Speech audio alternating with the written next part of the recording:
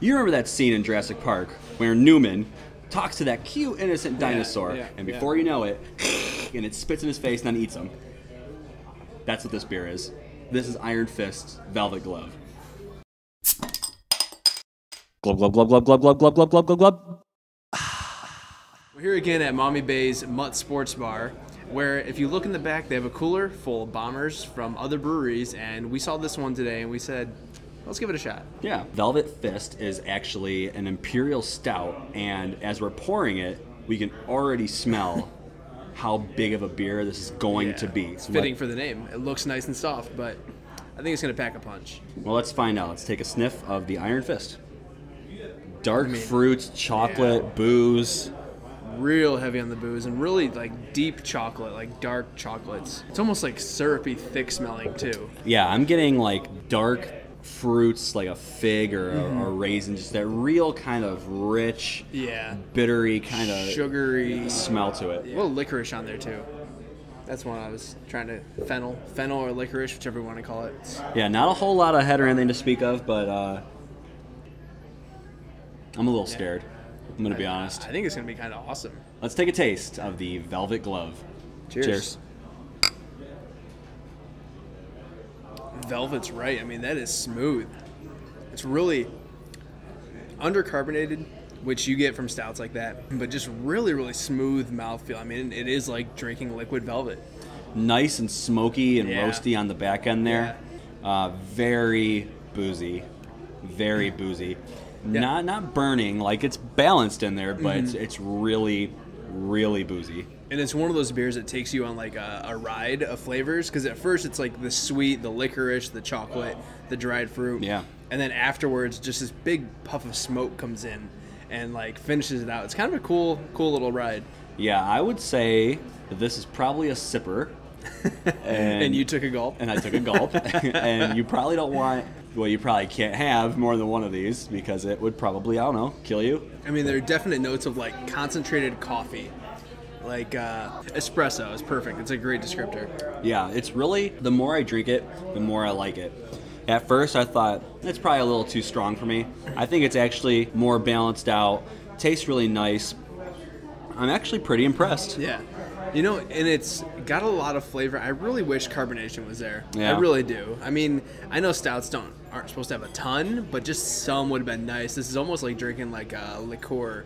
I mean, if you're someone who really likes like mochas or like, you know, chocolatey coffee flavored drinks, this is really going to be for you. Because it definitely has a nice sweetness at the front, and a little bit of bitterness from burnt grain, but then just that coffee flavor takes over. It's really, really pleasant.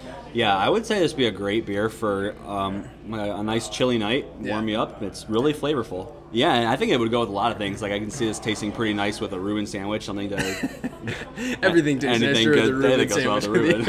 Reuben. So Ron, I know sometimes the bigger beers aren't your favorite, or at least they hit you pretty hard because you're such an Iron Fist. But what do you give this beer? I was actually really pleasantly surprised by it. I didn't think I was going to like it. It didn't really like jump out to me or anything. I'm going to give it a 93. I'm going to give it a solid A because I think the more I drank it, the more I found it to be really well balanced. It's got really great, rich flavor. The alcohol, it's there, but it's not overpowering in any way. Solid beer. I liked it a lot. A. I'm actually going to follow very, very closely. I'm going to go 91. I mean, again, for me, just not having any carbonation really killed it. And I don't know if maybe, you know, sometimes bottles, there's a little leak and just some carbonation falls out. Maybe that was the case. I don't think that was. I think they just brewed it to be a lower carbonated beer. But for me, they kind of really distracted from the really great flavors that they put in here. And like you said, it's definitely an A beer. It's got all the complexity, all the depth that you want in a stout. I just wish there was a little bit of carbonation to really push that to the next level. Thanks everyone for tuning in. Make sure that you follow us on Twitter, like us on Facebook, follow us on YouTube, subscribe, all that good stuff. Do all of it. All of it. Listen to our podcast. Ron puts a lot of work into our podcast. I don't really do much with it. It takes a long time to press upload. I would really like someone to listen to it. And I do want to make a short plug here. Very soon, we will have a new series. If you look back, and we'll link to it, Mommy Bay put out a little American Craft Beer Week event. Different beer every night, 5 days straight. They're doing it again. This one's called Mutt's Mini Mash, and it's going to be 5 new beers, 5 nights, and we're going to cover it head to toe. So make sure you keep in touch and keep viewing for that, because that will be a lot of fun. Yes. We're going to talk to the brewer and get his take on all of it, so stay tuned for that. And as always, remember, we're the Brew Review crew. We'll review. A brew for you. Cheers. Cheers.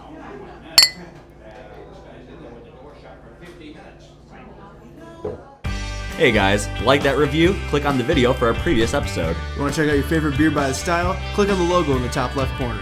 Don't forget to like us on Facebook, follow us on Twitter, and subscribe to us on YouTube. Cheers.